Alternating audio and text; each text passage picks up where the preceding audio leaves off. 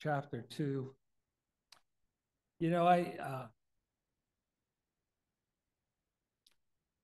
As I read this, I think,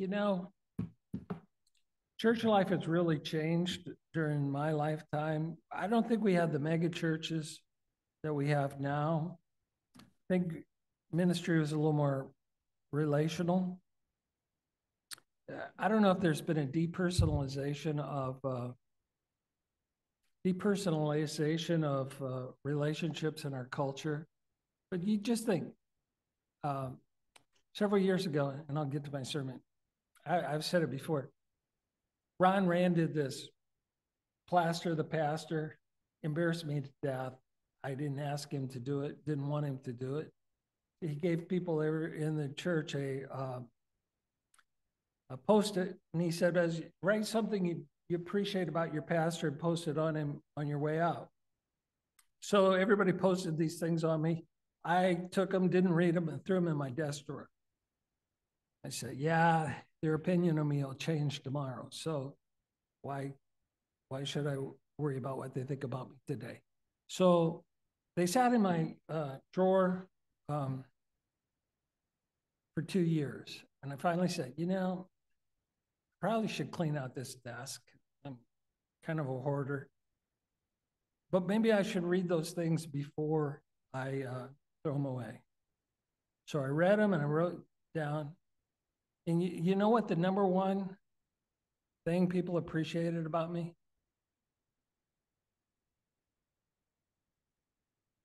My haircut. No.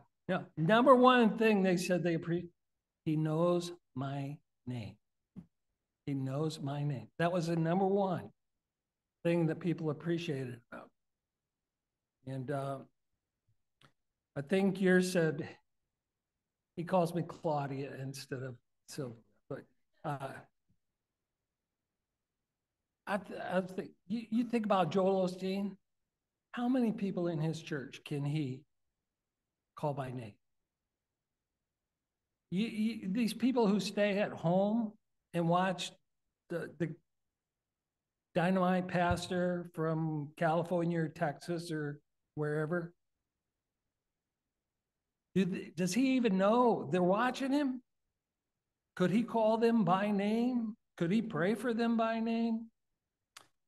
It's totally different. But so, and the role of the pastor, even in college, even in seminary, it was moving toward the pastor as a CEO. He knows his staff, but he doesn't know his people. His staff know his people. He's just the CEO pulling the strings and then preaching on Sunday morning in the pulpit. My son-in-law was attending a larger church in California, and he wanted to speak to the pastor, and he couldn't talk to the pastor for 2 months. They said, it'll take you 2 months to get an appointment with the pastor. Now he's on staff at another church. So, but as you look at this, I believe this is Paul's philosophy of ministry. And he says, as apostles of Christ, we could have been a burden to you, but we were gentle among you, like a mother caring for her little children. We loved you so much that we were delighted to share with you not only the gospel of God, but our lives as well, because you had become so dear to us. Surely you remember, brothers, our toil and hardship. We worked at night and day in order not to be a burden to anyone while we preach the gospel of God to you. You are witnesses, and so is God, of how holy, righteous, and blameless we were among you who believed.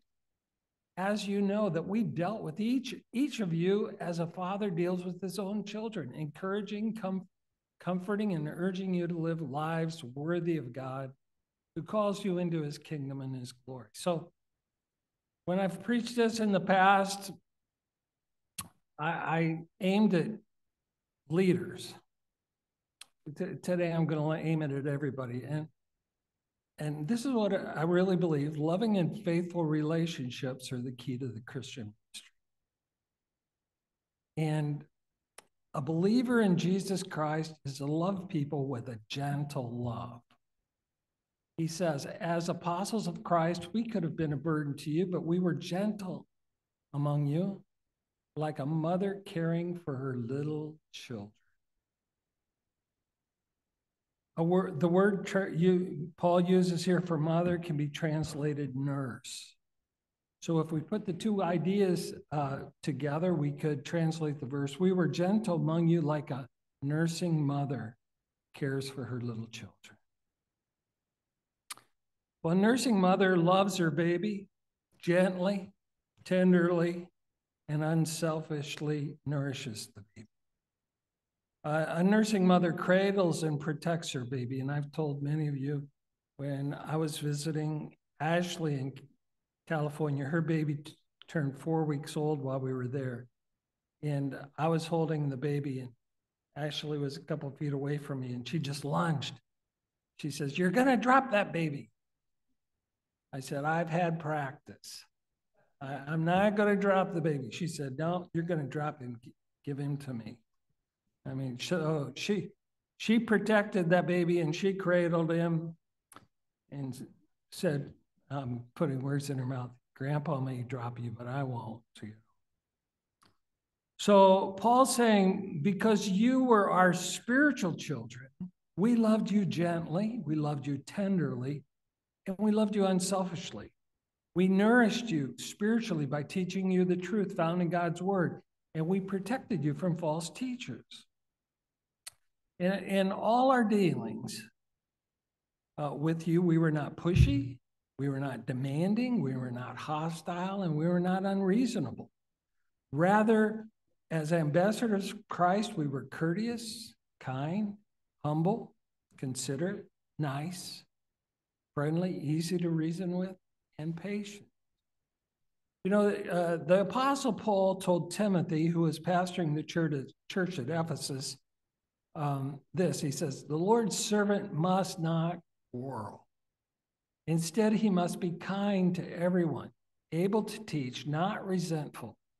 And those who oppose him, he must gently instruct in the hope that God will grant them repentance, leading them to a knowledge of the truth." Paul wrote to believers in Galatia and told them to be gentle with other believers living in sin. He says, "Brothers, if someone is caught in a sin, you who are spiritual should restore him gently. But watch yourself, or you also may be tempted." Somebody was saying, you know, the Muslims, if they, what they'll do, if somebody's caught in a sin, they'll bury them up to their neck and then throw rocks at them. So they're only their head sticking up and throw rocks. Well, that's not real gentle, but we're to, if someone is caught in a sin, you who are spiritual should restore him gently. But watch yourself. Believers in Jesus Christ at Ephesus, Philippi, and Colossae, he wrote all the churches and told them, this is what he told the believers at Ephesus: be completely humble and gentle. Be patient, bearing with one another in love. As God's chosen people, holy and dearly loved, clothe yourself with compassion, kindness, humility, gentleness, and patience. And to the believers of Philippi, he says, let your gentleness be evident to all. You know, gentleness is so important that the Holy Spirit works to produce gentleness in the lives of God's children. And you know, we pray around here that our lives will be characterized by the fruit of the Spirit rather than our sin nature. And the fruit of the Spirit is love, joy, peace, patience, kindness, goodness, faithfulness, gentleness, and self-control. And so question we have to ask ourselves is, would we say that we are, or would you say that you and the believers in Jesus Christ, you know, are characterized by gentleness toward unbelievers? Would you say that the believers in Jesus Christ that you know and even yourself are characterized by gentleness toward believers in Jesus Christ who are living in sin, or gentleness toward believers in the Lord Jesus Christ who disagree with us on an issue. There are some issues that we can't disagree on and still be Christians. There are other issues that we can disagree on, and we need to disagree agreeably. Agree to disagree agreeably, I guess. As God's children, we're to be gentle. We're to be courteous, kind, humble, nice, friendly, reasonable, patient with all people, rather than pushy, demanding, hostile, and unreasonable. Loving and faithful relationships are the key to the ministry. And secondly, he says, a believer in Jesus Christ is to love people with a sharing love. He says, we loved you so much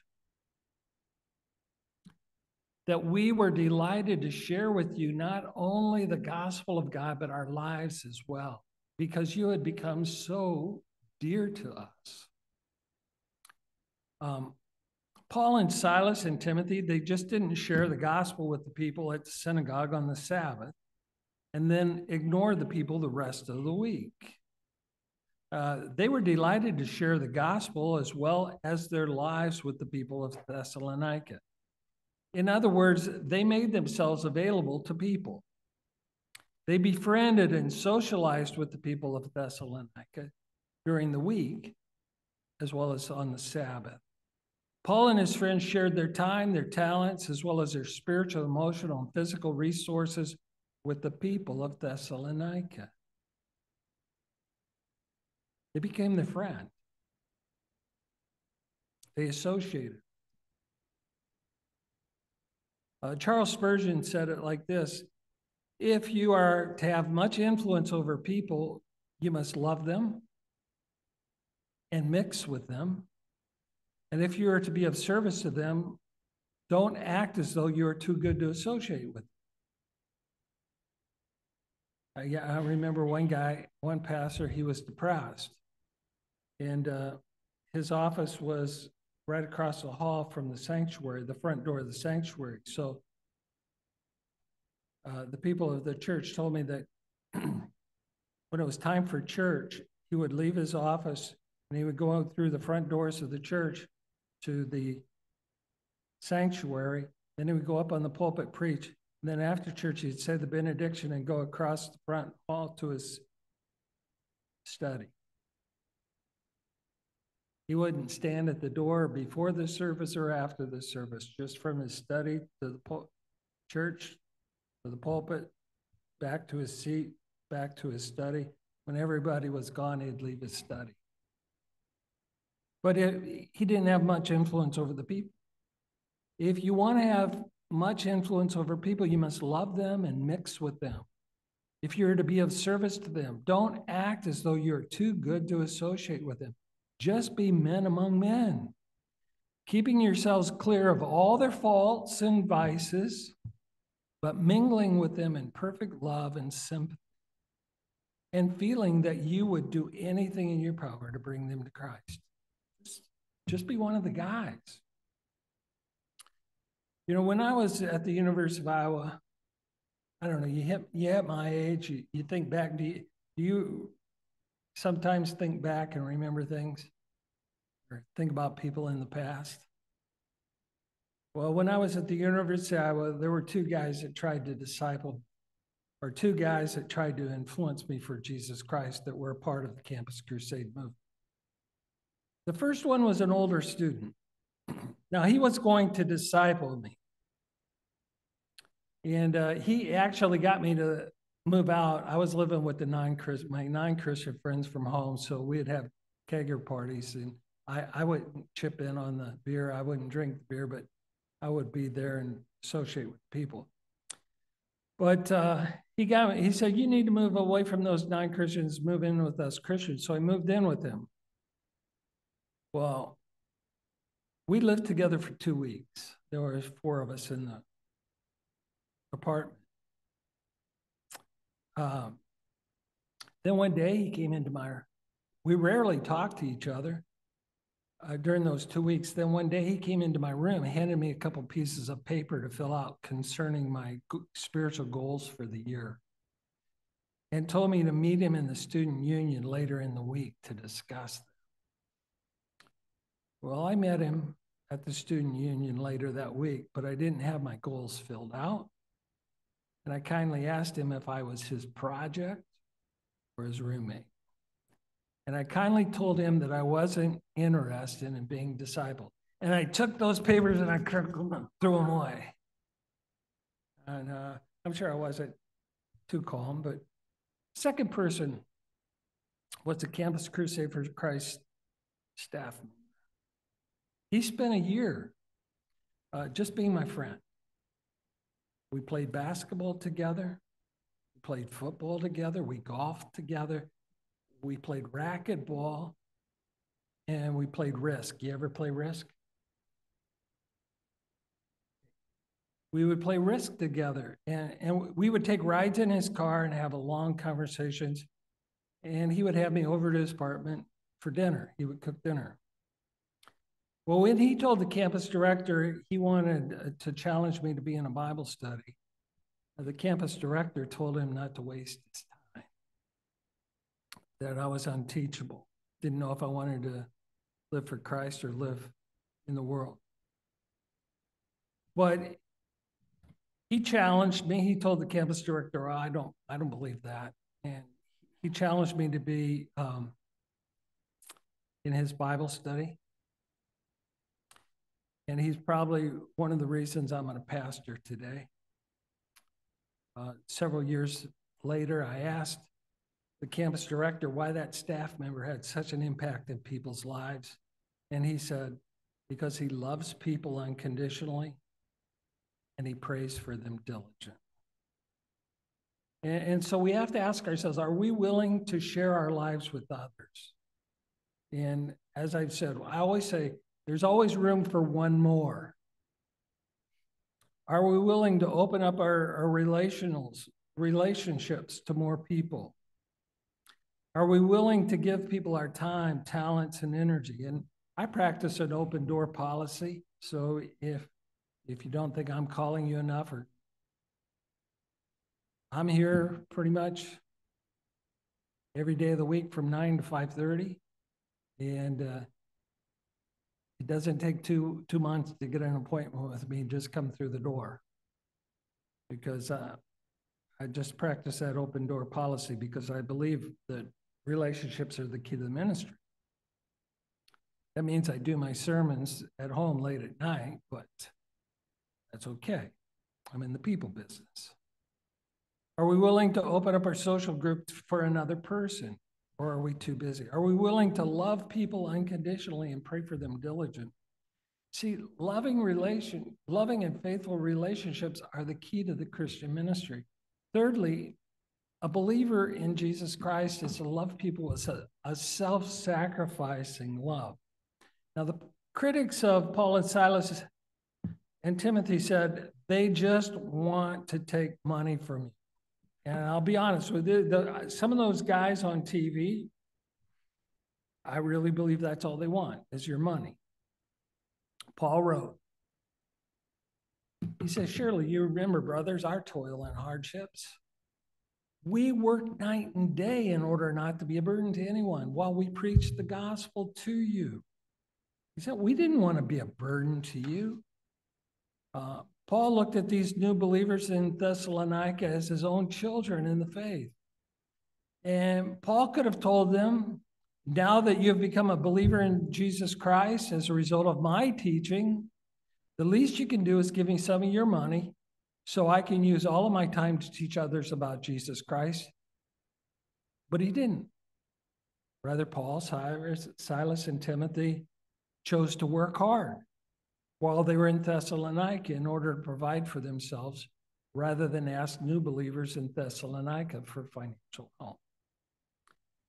Now, since Paul was a tent maker by trade, it's possible he found a job as soon as he came to Thessalonica.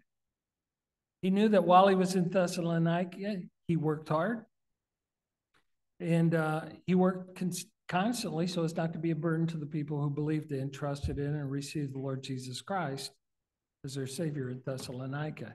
In his second letter, he says this, he says, you yourselves know how you ought to follow our example. We were not idle when we were with you, nor did we eat anyone's food without paying for it.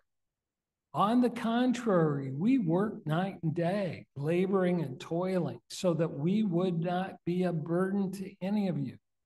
And we did this not because we do not have the right to such help, but in order to make ourselves a model for you to follow. For even when we were with you, we gave you this rule: if a man will not work, he shall not eat. Now, there is no doubt that Paul believed he had the right to receive financial support.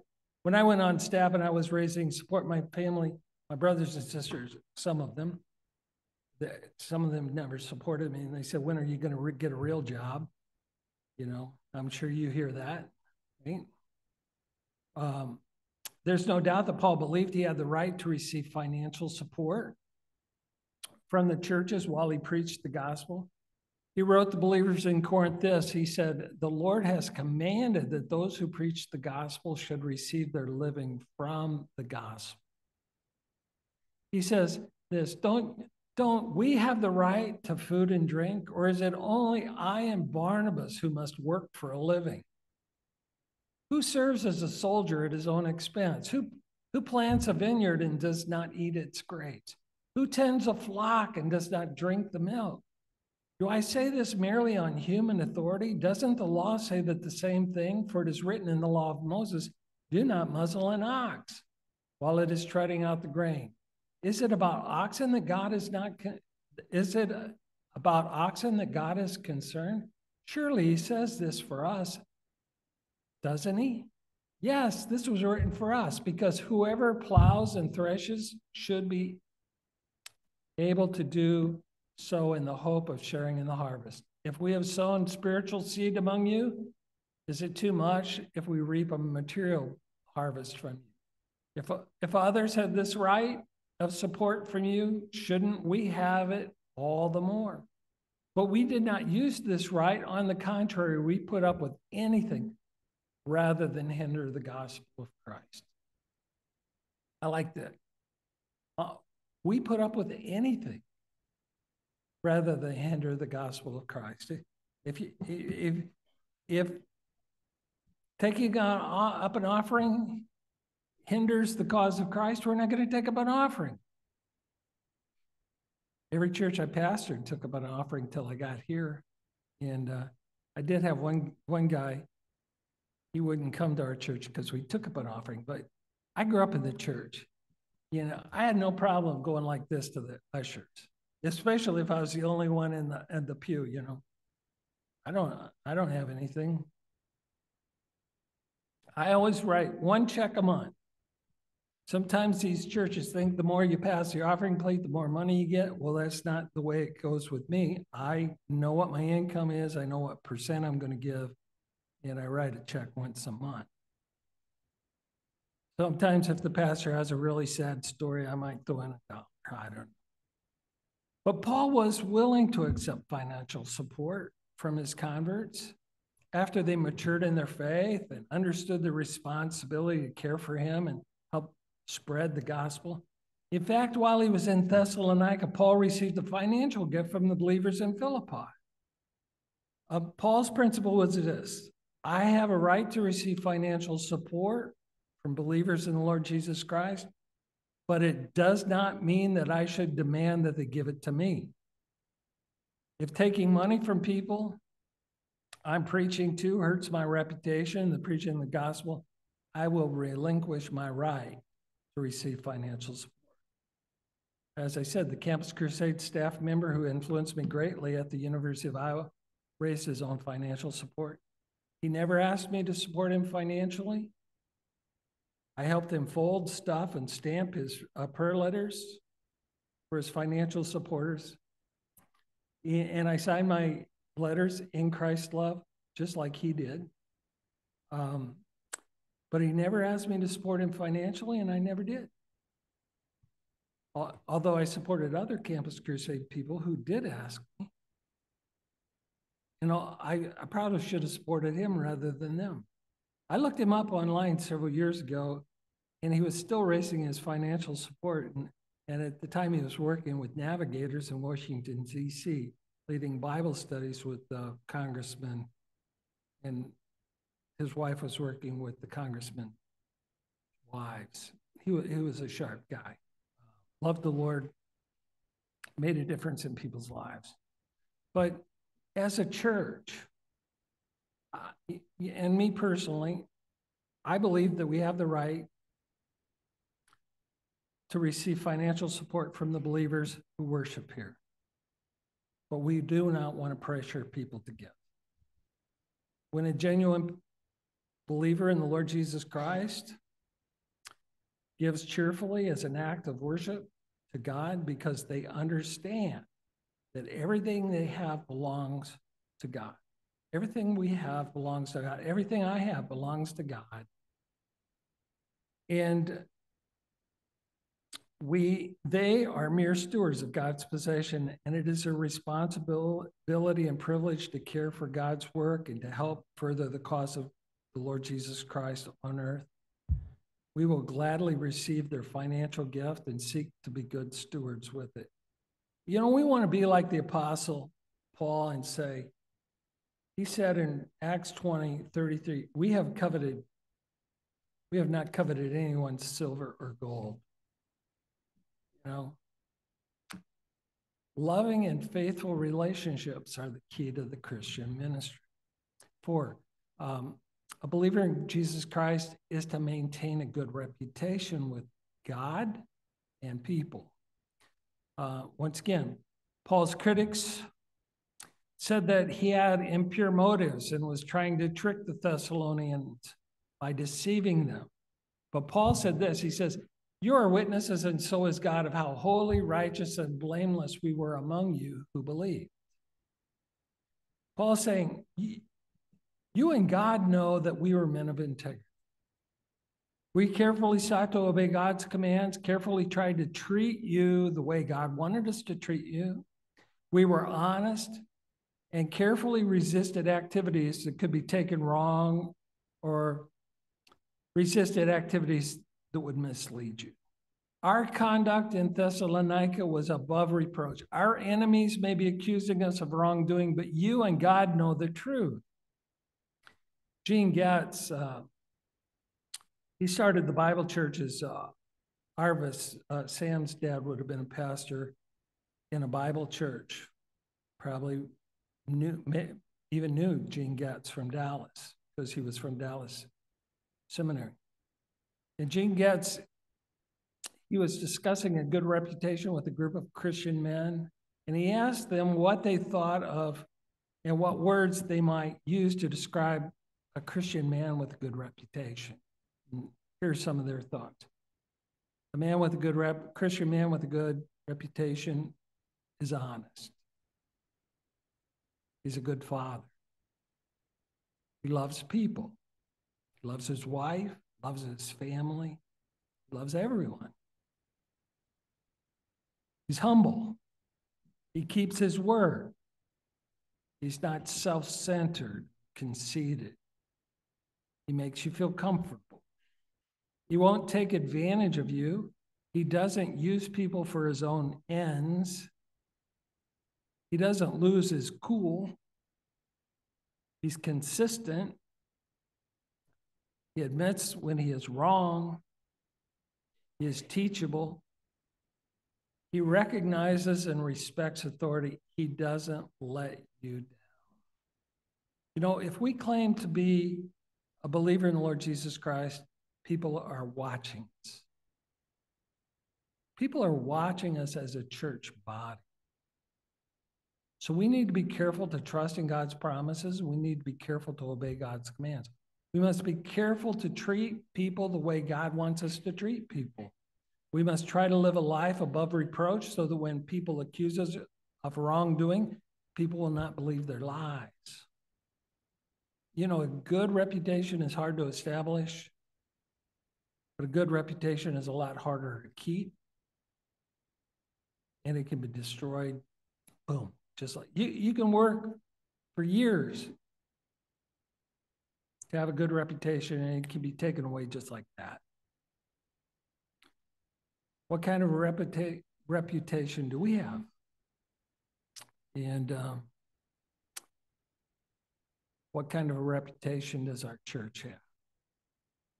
Loving and faithful relationships are the key to the Christian ministry. And my last point here, it's not too long.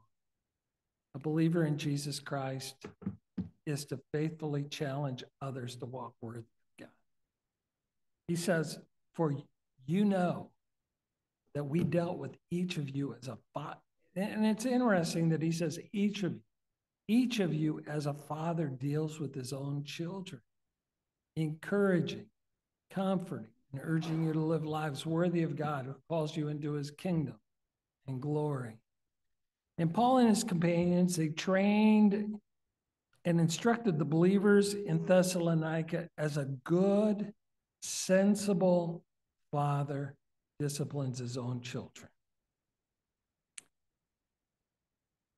And the word translated encouraging here in the New Testament, NIV, it's translated exhorted in the King James Version. And the word usually takes the form of a rebuke in order to direct people into living the way God wants them to. Exhortation or encouragement might sound something like this. If you continue to go down the path you are traveling now, you're headed for trouble. You're going to hurt yourself, and you're going to hurt your family. You're going to destroy your life. That's real encouraging, but or exhortation. You're headed the wrong way. And if you continue to go the way you're going to go, you're going to hurt yourself.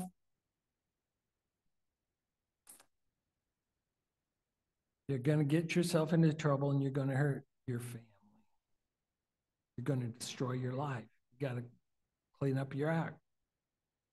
And the word comforted here means words designed to cheer a person up and to inspire them to live the way they should. Comforting might sound something like this, where you're doing better. I can see positive changes in you. You're going to make it. Keep up the good work. You're doing a great job. And finally, the word translated urged in the NIV and charged in the King James means to persuade, urging, and charging. And this is the way Paul says it. I urge you. I charge you, brothers, in view of God's mercy, offer your bodies as living sacrifices, holy and pleasing to God. This is your spiritual act of worship. And he tells the believers in Ephesus, I urge you, live a life worthy of the calling you have received. Be completely humble and gentle. Be patient, bearing with one another in love. Make every effort to keep the unity of the Spirit. And even though Paul was gentle, he never lost sight of the high demands the Lord Jesus Christ places on his followers. So all of Paul's exhorting and encouraging and urging were directed toward helping the believers in Thessalonica to live obedient lives that are worthy of God. Who has exhorted you? Who has encouraged you? Who has urged you to live a life worthy of God in the past? And who's exhorting, encouraging, and urging you to live a life worthy of God today? And are you exhorting, encouraging, or urging anyone to live a life worthy of God in your sphere of influence? Loving and faithful relationships are the key to the Christian ministry. And so, as I say, I think there's a breakdown of relationships in our culture. And Cindy's going to cringe when I say, it's amazing. I tell my kids, you ever read Dale Carnegie's book, How to Win Friends and Influence People? There's a lot of wisdom there. Or there are a lot of people out there that don't know how to establish or maintain healthy relationships. I think we all need to work very hard at it and ask God to help us love God with all our heart, with all our soul and all our might, and ask him to give us a love for people. Because Paul says in 1 Corinthians 13, without love, we're nothing. So let's pray. Father, help us to love people the way you want us to live. Love them. Help us to love you with all our heart, with all our mind, and all our soul. Help us to love our neighbors as we love ourselves. And help us to love our fellow believers as Christ has loved us. Help us to live a life pleasing to you. In Jesus' name.